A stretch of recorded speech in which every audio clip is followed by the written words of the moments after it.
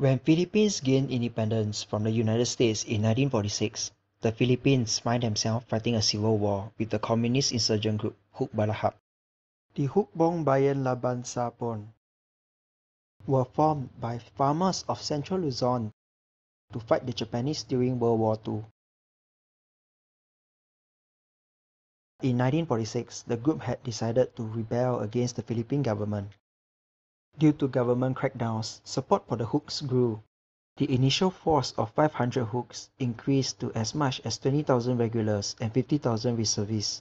The situation looked bleak, and it seemed like the Hooks could overthrow the Philippine government in Manila, transforming Philippines into a communism. US President Harry S. Truman authorized the CIA to get involved. The CIA plans to launch psychological operations against the Hooks to cause fear and lower their morale. Led by Colonel Edward Lansdale, the CIA studied Filipino folklore and came across the Aswang.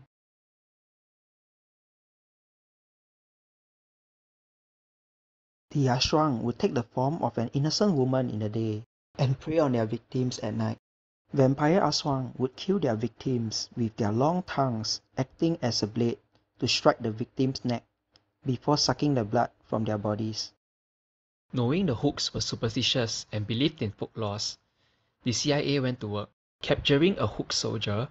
An incision was made with a knife at his neck, and his body was hung upside down to drain out his blood. The soldier's body was then left at the roadside for his fellow comrades to find.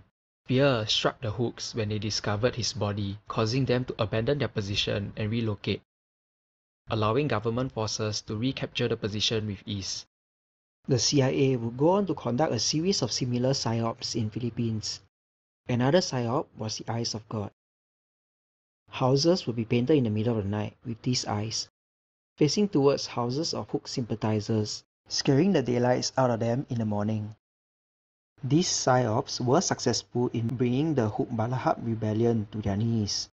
In 1954, the Hooks finally laid down their arms and surrendered to the Philippine government. Also, a majority of you are not subscribed to my channel. If you like my videos, subscribing would really help me out.